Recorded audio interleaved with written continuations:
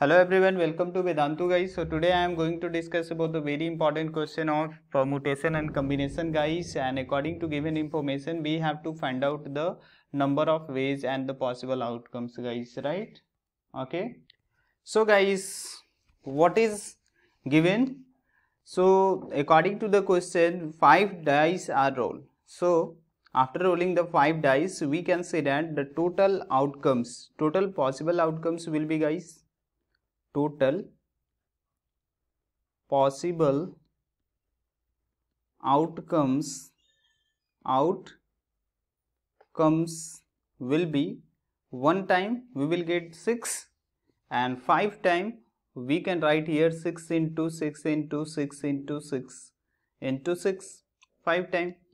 So we will get the value total outcome, total possible outcome after rolling the 5 dice, we will get the 6 raised to the power 5, and outcomes excluding, you can write here outcome excluding 6, right? So excluding 6 we can write here 5 into 5 into 5, because in the dice there are 6 number, 1 2 3 4 5 6, and after excluding 6 we will get the only 5 digit 5 numbers. So we can write here 5 into 5 into 5 into 5 into 5. So we can write here the 5, right? Okay.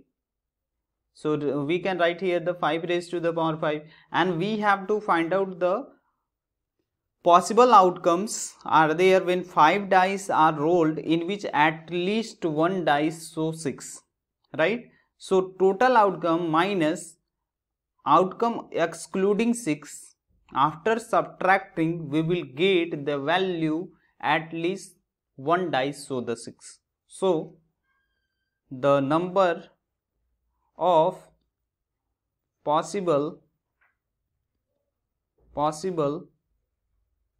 outcomes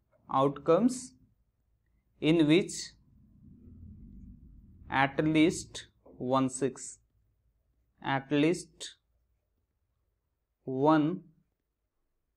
dice show 6. So you can subtract 6 raised to the power 5 minus 5 raised to the power 5.